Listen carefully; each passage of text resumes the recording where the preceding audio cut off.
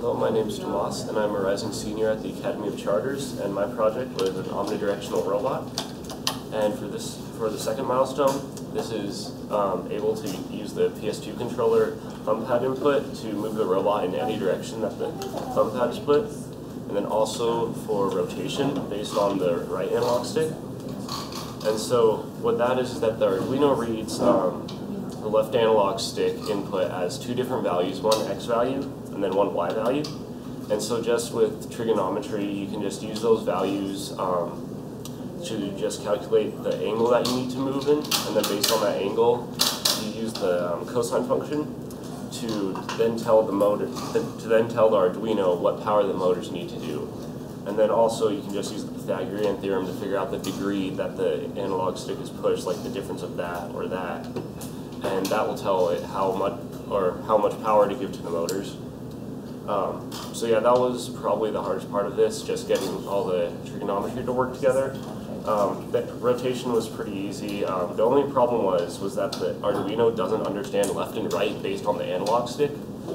And so instead I had to use up and down, so that's just turn right, that's turn left, so just a slight modification. And so now I'm going to show you a little bit of the motion.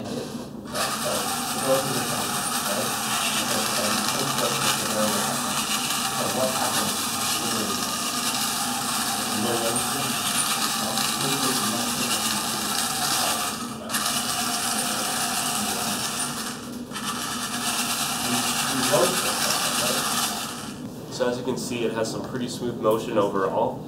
And the linear problem from the first milestone, that was fixed by fixing two different errors. The first one was that this motor, it was actually mounted ½ an inch to the side, and so to fix that you just had to alter the coding a little bit so that it had a little bit more power than the other two at certain times.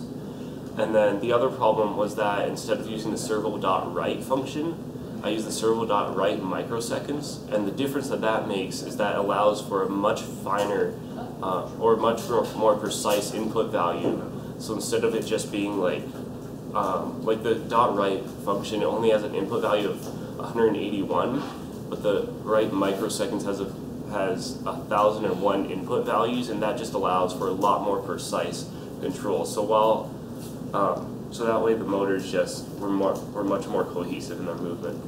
And so what's next? We're going to take a prefabricated robot arm, and we're going to put it on top and link it to the Arduino and have it be controlled via the PS2 controller.